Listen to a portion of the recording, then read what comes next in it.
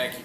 I think the last time I was under a spotlight with a microphone in front of me, I was singing Johnny Be Good at a Friend's Wedding, so this is a little different.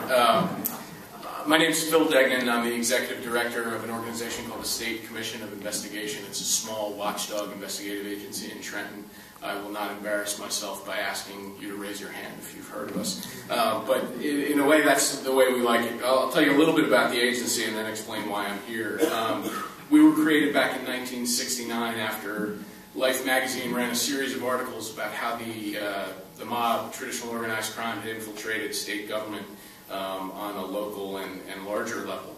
At that time, there was no strong, centralized state law enforcement department. There was no Division of Criminal Justice.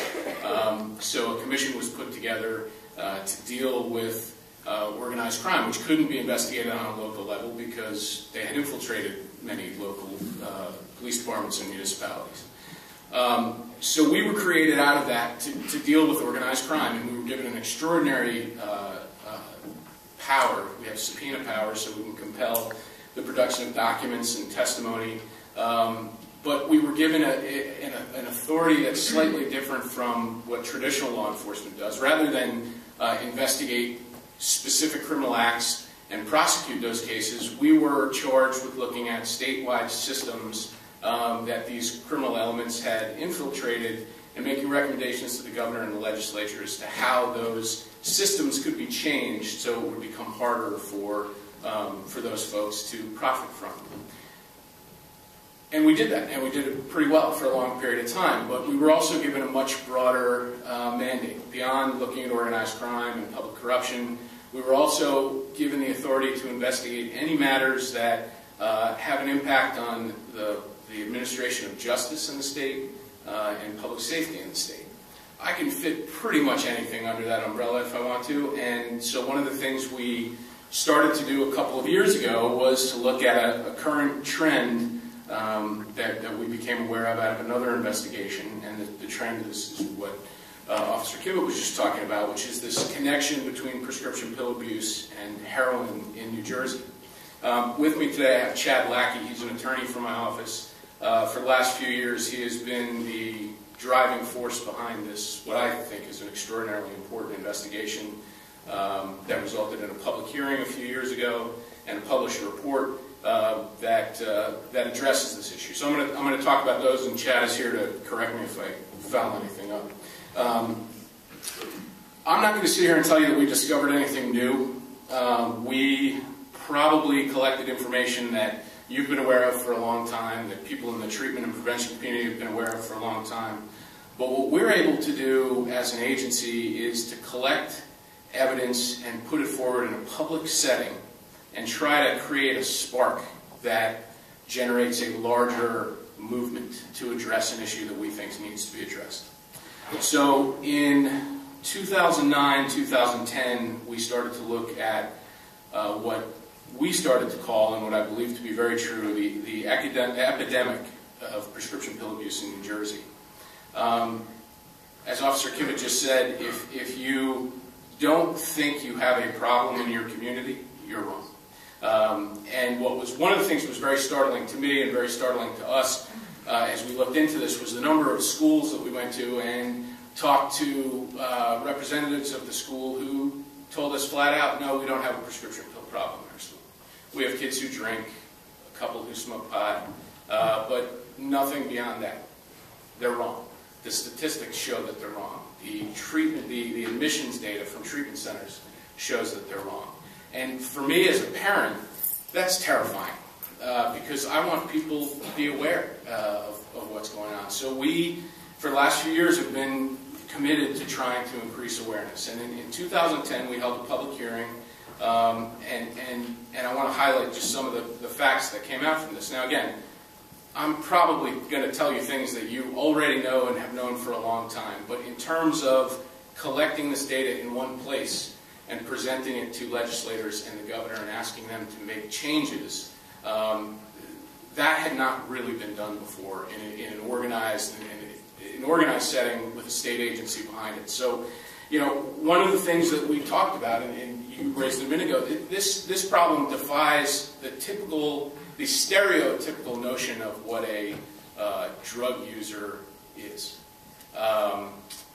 You know, people think of heroin, you know, growing up you thought of heroin as this sort of back alley drug. It's not that anymore. I don't know if it ever was that, but it's a much larger problem than that. And we tried to highlight that.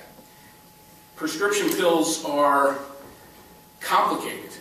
They are a legal substance. They do have positive effects for people's lives, but they are abused in devastating ways, and that's largely because these opiate prescription pills chemically are virtually identical to heroin. That presents a very specific problem in New Jersey. New Jersey is a point of entry in the United States for heroin. Our heroin is cheaper, has higher purity levels, and is more widely available than almost anywhere else in the country. The numbers, the purity levels in New Jersey are, it's startling. And I won't go into the reasons for that, but largely because we're the first stop for a shipment of heroin in New Jersey. So what happens is kids start abusing prescription pills. That becomes addictive. It becomes very expensive. When you can't afford the pills anymore, and you start to go through withdrawal and feel the sickness that you feel from an opioid withdrawal, the solution to that is to find a $7 bag of heroin that you can get by sending a friend a text message, picking up the phone. You don't have to drive anywhere to get it anymore. It gets delivered to your house now. And it's cheaper than a pack of cigarettes, and that makes you feel better. I'm not qualified to talk much about treatment and prevention, and I'm also, you know, not qualified really to talk about addiction, but the stories that we heard through the course of this public hearing, the bravery that the kids that testified in front of our panel demonstrated was incredible and devastating. I mean, 11 years old, starting prescription pills because a family member gave them to you, stealing them out of your parents' medicine cabinet, and then hooked on heroin at 14, rehab, jail. It's to think that, you know, another issue that we dealt with was this idea, well, schools would tell us, well, we do a lot of drug prevention programs in high school. That is too late. It's too late. 11 years old.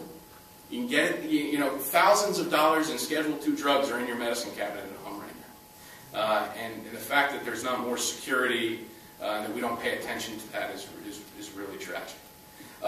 So we had this public hearing, and we tried to highlight this problem, and then as we talked about it internally, we felt like there was more that we could do. We're a quasi-law enforcement agency, so we sort of skew towards the law enforcement. That's where our expertise is. We looked at what kinds of law enforcement initiatives were taking place around the state and realized that there just weren't a lot of prosecutions being done on a high level dealing with prescription pills. And we started to ask why. Now, a lot of that is because people who use them, particularly young people who use them, get them out of a medicine cabinet, and that's virtually impossible to prosecute. But when we started to look at the larger scale distribution network, we noticed that these pill mills that operate around the state were not getting taken down at a level that we felt they should be taken down at. And there's a reason for that. There's a legitimate reason for that. They're hard cases. It's not your typical drug case. It's not a buy and bust type of situation when you're trying to take down a pill mill. You have a medical doctor with a license, with a white coat, with an office, with a staff that have the right and the ability to write prescriptions for legitimate purposes, but some of them, not all of them, the overwhelming majority of doctors are very good people. Some of them have crossed the line from a legitimate medical professional to essentially a drug dealer.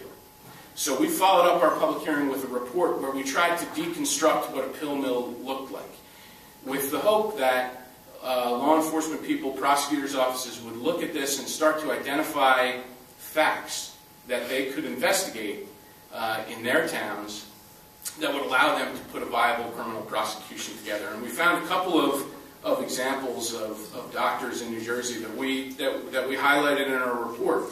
And I just want to give you some of the numbers. And the report's available on our website. I did not bring copies because I try not to kill trees if I can avoid it. But if you Google New Jersey State Commission of Investigation, you'll see our website and you can read the report. We had a doctor with Russian organized crime connections that took Medicare and Medicaid for about $1.5 million over a pretty short period of time, basically by sending vans to homeless shelters to pick up people with government health programs, and would write them prescriptions and then bill Medicaid and Medicare for those. Appointments lasting minutes, no legitimate exams. Actually, the doctor's office had a bouncer, which I'd never heard of before. And in a 19-month period, this particular doctor wrote 2,600 prescriptions only for government-insured patients, 90% of which were for Endocet, Oxy, and Roxastin. He was the third-ranked doctor in New Jersey in terms of Schedule II Medicaid claims for 2011. Doctor in Fort Lee, no medical equipment in his office at all. That's a clue. Just the desk. New patients had to pay $260 in cash. Any visit after that was $130, and if you wanted an extra prescription while you were there, just in case you needed another month of Oxy, you could get an extra prescription for another $130. This doctor was arrested in 2010, $150,000 in cash in his house, mostly in 20s. Sounds like a drug dealer. I'm not going to say that he is, but it sounds like it. The doctor in Atlantic City had a security guard to screen patients. Another clue. The security guard would actually get prescriptions from the doctor and then hand them out to the patients. New patients had to be vouched for by an existing patient and cleared by the security guard, which is, frustrating. You can't get somebody inside the doctor's office without an existing patient vouching for them. And patients were told to bring an MRI with them, and if they didn't, they would have one put in the patient's file to give it some sort of legitimacy. There's a doctor in Camden wrote prescriptions for 10 kilograms of Oxy in a 19-month period, a street value of $10 million.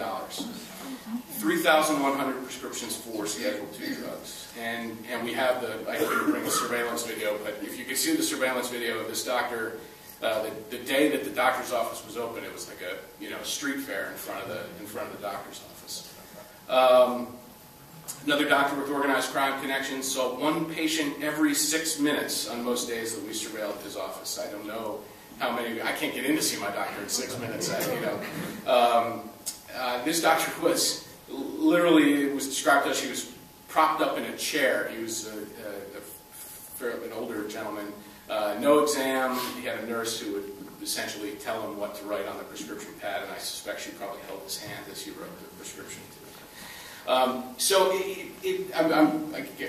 probably should apologize for making light of it a little bit, but these are sophisticated drug distribution organizations in some cases. I mean, look, there are some doctors that are legitimately going to write more prescriptions for this kind of medication than others, but when you're dealing with this type of investigation, it's tricky. It's not the typical model that traditional law enforcement is used to. And so what we tried to do was highlight some of those facts that you can look for, and among other things, present some strategies for how the state can change the laws to make it tougher. So we made recommendations regarding adopting prescription writing standards, tougher penalties for diversion on both the regulatory and the criminal side, and recommended the appropriate use of those penalties. I mean, I agree that you can't arrest your way out of this problem, but there is a way for law enforcement to make a meaningful impact.